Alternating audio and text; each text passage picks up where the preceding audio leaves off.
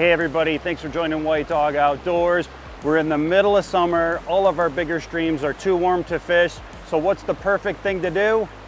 Go looking for those cold mountain streams that are gonna hold wild trout. Today we're gonna be talking about how we find these streams, what gear we're gonna use, and then how we're gonna be able to attack these streams to be able to be successful. Before we get started, just a couple of quick things. Number one, I wanna give a huge shout out to our new pack members. Thank you all so much for your support. Your support helps the work that we do, so I really appreciate it.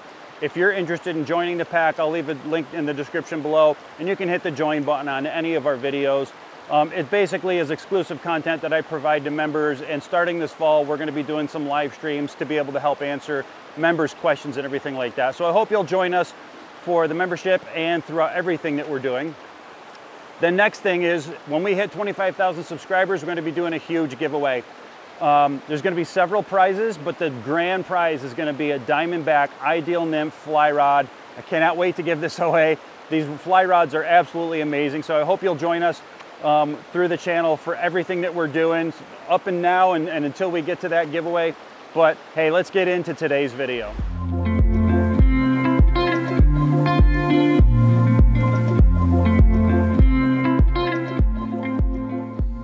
All right, so if we want to find these streams, we have to make sure we're looking in the right places, and we're going to have to do some work.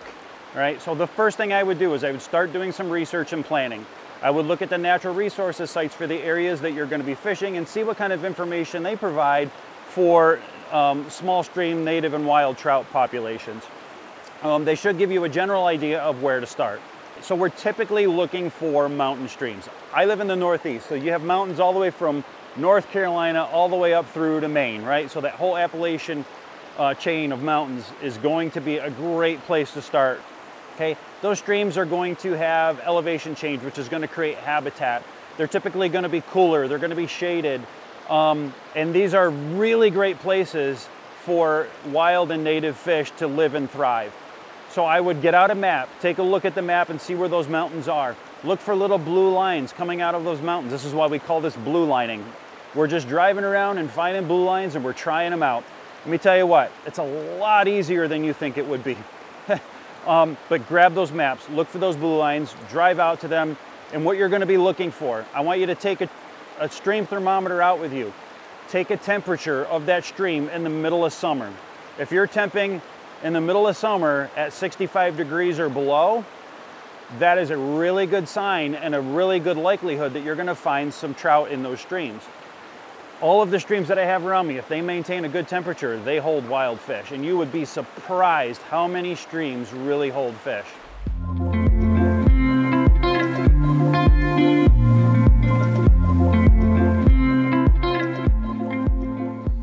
All right, so once we find these streams, the next thing I want to talk about is safety. These streams are no joke. The terrain in these streams can be really challenging.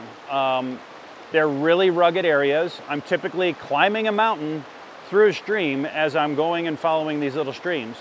And you know, as you're walking through these these streams, you're gonna be hopping rocks, and eventually one of those rocks is gonna move and you're gonna take a fall. Or there's gonna be a slippery rock and you don't know it and you're gonna take a fall.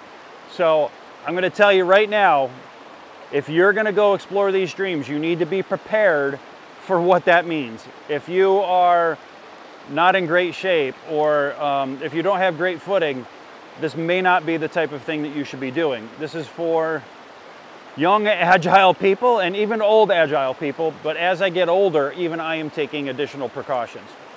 So first of all, I wanna make sure that you have really good footwear. Do not come out on these streams in flip-flops or sandals or sneakers or even hiking boots.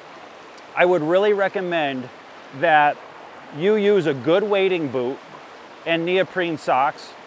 I would not wear full waders. You're gonna get really hot in full waders in the middle of summer. Today I'm actually wearing just a wader that goes from my hips down. They're a nice little, they're like a Redington lightweight pant wader. That works really, really well if I don't want to get wet. I usually only do that if I'm carrying electronics in my pockets. Otherwise, you're completely good to wet wade. I would just get a good pair of wading boots, get a pair of neoprene socks, and you're pretty much good to go. The other thing I would warn you is don't let your pant legs come out of those boots. Pull those socks right over those pant legs, because I have taken some pretty good falls when one pant leg comes loose out of there and it wraps around my other foot, and I basically tied my feet together, and I'm taking a face plunge into the rocks and into the water. If you are a little bit older and you want to attempt this, or if you're a little worried about being able to maneuver the streams, it's a good idea to bring a wading staff. A wading staff is going to give you a third point. It's really going to help stabilize you. I use wading staffs on these streams sometimes, and as also when I'm fishing like big pocket water type stuff. It's almost crucial in some of those situations. So if you're going to go out, consider at least taking a wading staff. All right, when it comes to clothing, I am not going to wear shorts. I am not going to wear a t-shirt. I always wear long pants. I always wear a long shirt. A lot of times I'll wear a buff to cover my face. There's a couple of things. When I'm hiking these streams, I'm not taking a paved path. I am bushwhacking through the woods. I'm climbing up and around things. I'm going through all sorts of crap. You're going to want long pants and long sleeves to protect you from the brush. And you're going to want those things also to protect you from the bugs, because black flies, mosquitoes, ticks, they're everywhere, and they're going to drive you absolutely nuts when you're on these streams. Long pants, long sleeves are going to help. You can wear a buff that comes up and around. Today I'm wearing a hoodie. It's like a little sun hoodie. I can pull this up over my head if I want and really kind of lock everything down. By the way, I love this sun hoodie from JP Ross Fly Rods. Best shirt I've ever owned. All right, so wear those long pants, wear those long sleeves, and when you get home, please do a tick check. I've been out on these streams, come home, and I found ticks embedded in me. You're out in the woods, it's gonna happen, all right? So biggest thing is make sure you're checking those. Don't let those ticks be in you for more than 24 hours. Make sure you're picking them off, okay? If you're gonna use bug sprays, definitely a good idea. I'd be careful of DEET. It does affect the leader material that you use for fly fishing. So just be careful of what type of spray you're using. All right, when you are out here, it's gonna be really hard to turn around, because these streams are just so beautiful and so amazing that you just wanna keep going. What I usually do is I set myself a turnaround time. All right, if I wanna be back by this time, I know that I'm gonna give myself a little bit of leeway before dark. I'm gonna make sure that I turn around at a certain point in time, and I'm gonna keep checking that. You don't wanna extend beyond that too much, because you don't wanna put yourself in a situation where you're trying to come out of these mountains in the dark. The other thing is, make sure you tell somebody where you're going. If you're not going with somebody else, which to be completely honest, I fish most of these by myself. They are very dangerous places. I have taken several really bad falls. It's gonna happen. So make sure somebody knows where you are. I told my wife exactly where I was gonna be today, and my entire family uses an app called Life 360. Anybody in my family can see exactly where I am. And so if I were to not show up or come home, they know exactly where to find me. In fact, that dot will even tell them where on the stream I am. So I would definitely recommend something like that, but make sure somebody knows where you are.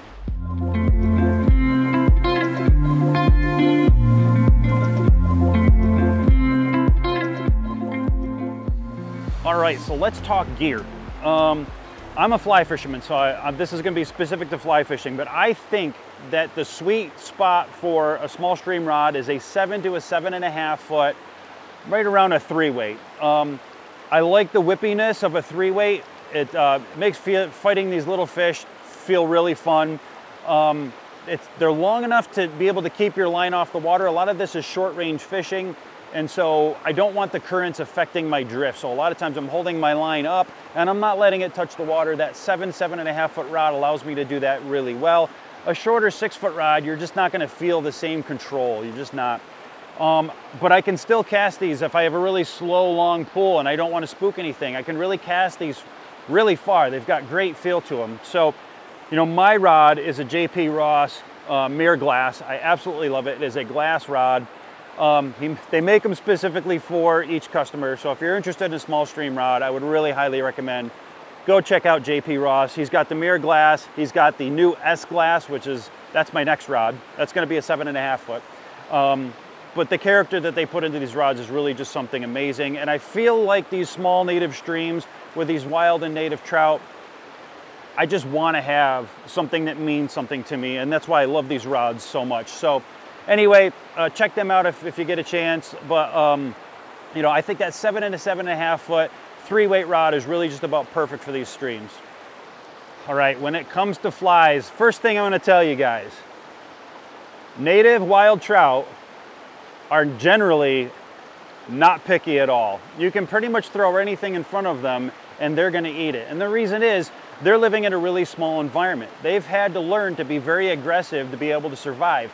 If some piece of food is presenting itself, they typically aren't going to think about it. They're going to attack it, right? So you can use a lot of different kinds of flies. For me, most of the time that I'm on these streams, I'm dry fly fishing. I'm doing these streams mostly from like June to September, and there's pretty good bug activity during those times, and the fish are typically looking up at for bugs. And so I find I really only have to dry fly fish, which I really love. The flies that I use, I think there's a couple of really important things. Number one is I need it to float. You're going to be fishing a lot of turbulent streams. There's going to be a lot of little pockets of whitewater and everything like that. I need something that's going to float really well.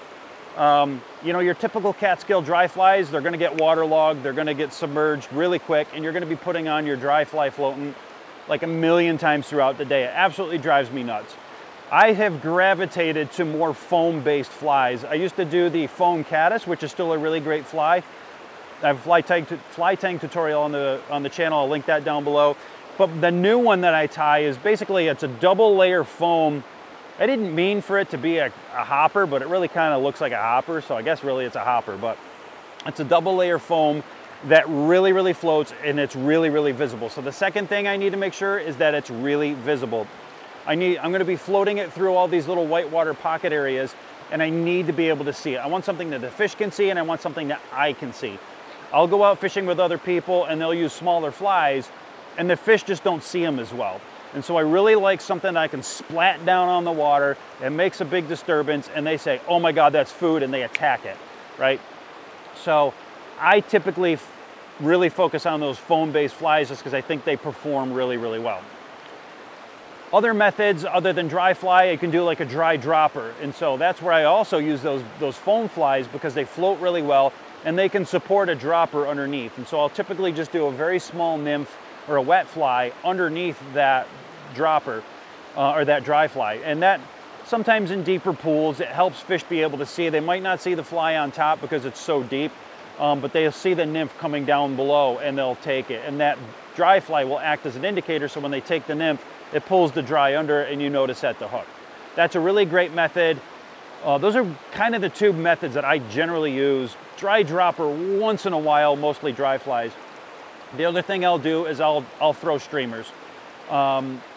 Usually only in deep water. If there's some deep plunge pools where I don't think that I think there's fish down there, but I don't think they're looking up and seeing the fly, I'll put on like a jig streamer, a big bright jig streamer, and I'll cast it up into the head of the pool and I'll jig it down through, and it usually gets some pretty good activity and get some really big fish out of the bigger holes that way if they're not looking up.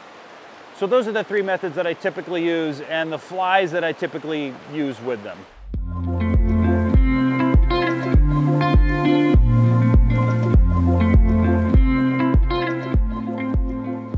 All right, so how are we gonna attack these streams?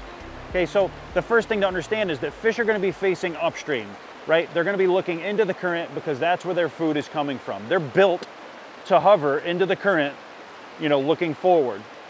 That food is gonna come down to them. So we are gonna go from downstream to upstream. We're basically gonna be climbing the mountain as we fish. You stay behind these fish, and as long as you stay behind the fish, they're less likely to see you. If you were to go downstream, come from upstream to downstream, those fish are gonna see you so much easier, and it's gonna be so much harder to fish effectively. I would highly, highly recommend always go upstream when you're fishing. Follow these streams up into the mountains, okay? The level of stealth is going to be, that you're gonna need, is gonna be dependent on the type of water. If you've got pocket water, plunge pools, the surface of that water is not very calm, you're gonna be able to get pretty close to these fish actually. I'll walk right up to a pool if it's like that, as long as it's got some current, it's, you know, the surface is not like a mirror glass, I can get pretty close to them and I can just cast, and you know, my typical cast is maybe 10, 12 feet, maybe even less than that. I usually don't have a lot of fly line out the rod. And very easy to catch fish in those situations. If I have a slow, really calm looking pool, that's where I'm gonna have to take a more stealthy approach. I'm gonna have to keep a low profile. I'm gonna get down, I'm gonna crawl up to the pool. I'm gonna try to hide behind a rock as I cast, and I'm gonna make longer casts to be able to not spook those fish, right? So, you know, white water, you can get right up on the fish. If it's calm water, you're gonna have to be a lot stealthier as you approach it. The one exception is if you're gonna throw streamers, you're typically upstream and you're gonna be casting down and across. You might have to make longer casts. It might be a little bit harder in small pocket water, but that is a situation where you can be upstream. You're just gonna have to be a lot stealthier about it. My preferred method is definitely to be behind the fish, casting upstream with a dry fly. All right, so as we're on the river and we're starting to move upstream, now where should I be casting? Where should I be finding fish? Well, the first thing I'll say is in a small stream, you can find fish just about anywhere. It's pretty surprising sometimes where the fish will hold in some really skinny water. But in general, you're gonna find your better fish in the better places, right? So you're gonna look for things like a little bit more depth. You're gonna be looking for maybe a darker water, a deeper area. Look for submerged rocks.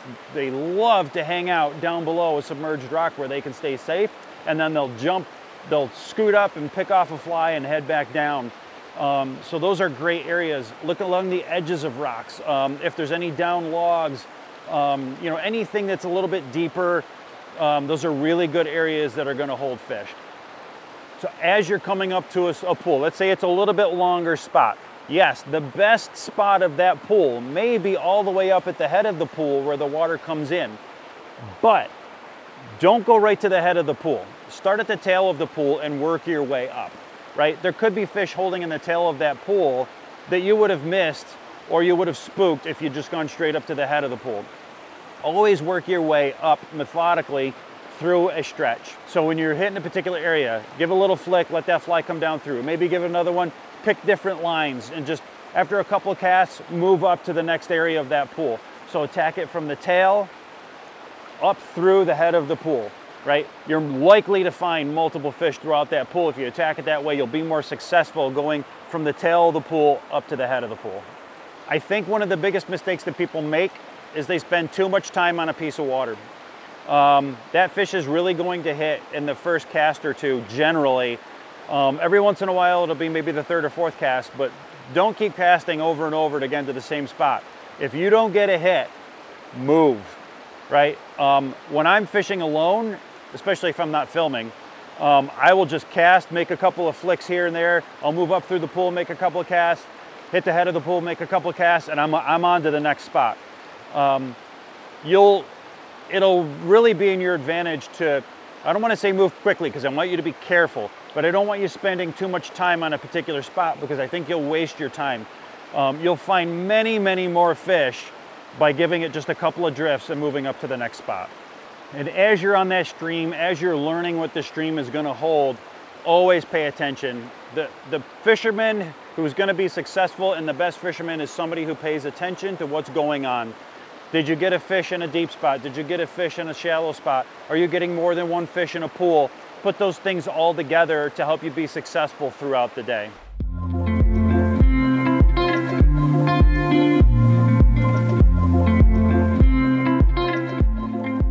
All right, if we're out on these streams, you know, these are beautiful places. These are native and wild fish. And I want to respect the resource. So a couple of things. Number one, I don't name streams.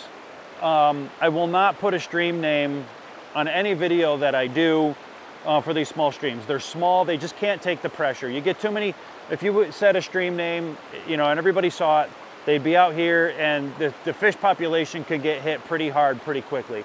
Even if they're not keeping the fish, it's just not as healthy for them. So I, in particular, will not hit the same stream more than once every couple of months because I don't want to put too much pressure on the stream myself. Yeah, I think finding these streams is something that you earn. And maybe you share it with a couple of close friends, but just, you know, don't share it out on the internet and throughout the world because that stream is likely never going to be the same after that. The next thing is you have to make sure that these streams are a certain temperature and below. If the stream is 65 and below, you're good to go, right? I prefer, you know, low 60s, high 50s, but if it's getting above 65 degrees, I may choose not to fish those fish. Anything above 67, I'm calling it quits. I am not going to fish those fish if it's above 67. They just don't tolerate heat well, and it affects their long-term survivability if we're catching them in water that is too warm. So 65 and below, you're good to go. The next thing is I use barbless hooks when I'm fishing these streams. You'll be really surprised, even a little tiny barb. These fish are so small and they can be really delicate. If you have a barb on a hook, even though it's a good hook, you may not be able to get it out without destroying that fish's mouth, and you're going to affect their survivability. If you learn to fish appropriately and keep tension on your fish, you really won't lose many fish on a barbless hook. And so I really highly recommend use barbless hooks or pinch the barbs on your hooks. It'll make it so much easier on the fish. I've had fish that have swallowed the fly, they've engulfed the fly, and because I have a barbless hook, all I do is I just put my finger down, I poke it, and lift it out. It comes out so much easier. If I had barbs on my hooks, I'm guarantee I would kill a lot of fish by accident. So barbless hooks will make a huge difference on the health of the fish. Another common mistake I see people do, and I see this when I'm guiding, is it's tricky to learn how much power you need in your hook set. Typically, you don't need a big hook set. You're not bass fishing, right? You just need a little, honestly, your hook set is a little snap of the wrist. It's basically that. It's not an arm motion. When I do an arm motion, I'm basically gonna, if it's a smaller fish, I'm gonna take that fish, I'm gonna pull him out of the water and off he goes, right? And hopefully he stays hooked so you can catch him. But I always keep a short amount of line out, and I do a short hook set. Just a short, quick hook set is all you need. If I lose a fish, whatever, I don't care. I'm not gonna give it the big hook set. I've actually had clients set the hook on a fish too hard, the fish goes flying around, hits a rock behind us, and the fish is dead. You know, sometimes it does happen. They're small fish and they come out of the water. I use a very short line when I'm fishing, so if that happens, I just lift my rod in the air. They never hit the ground behind me, and they just float back, and I place them back in the water in front of me. If I had a lot of line out and I did a big hook set, I wouldn't be able to do that. So I generally fish short line. Just a little snap of the wrist on the hook set is really all you need. And a couple of handling tips. Number one, I generally am using a landing net. If I want any kind of picture, I'm going to use a landing net. I'll scoop the fish into the net, and I'll just leave them in the water until I get ready to unhook them. Typically, you're not fighting a little native trout or a wild trout for very long because you're in small streams. There's not any place for them to fight. But if it's a bigger fish, the fight is a little bit longer, just leave them in the net, leave them in the water, let them recover a little bit. Hopefully you've used that barbless hook and you can unhook that fish very easily. If you want to grab a picture, what I do is I'll leave the fish in the net.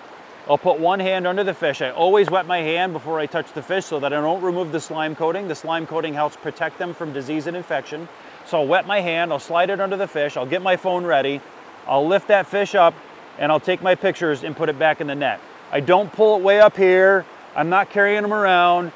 That fish is in the water until I'm ready to take the picture. When I lift it up, he's over the net so that if he flops, he's just gonna go right back into the net. If he starts flopping, I just lower him down, right? Get a little control, bring him back up. That fish shouldn't be out of the water for more than a few seconds at a time. I'm gonna get a couple of good pictures. I do like to hold them up just a little bit more, get some of the background of the picture, but I'm really only 2 feet off the ground still, and I'm over the water and I'm over the net. If something starts to flop, I'm just gonna bring him back down and he's gonna be safe and he's not gonna be hitting the rocks. All right, well, I hope you guys have enjoyed this video. I think small stream fishing can be just about some of the most fun you can have.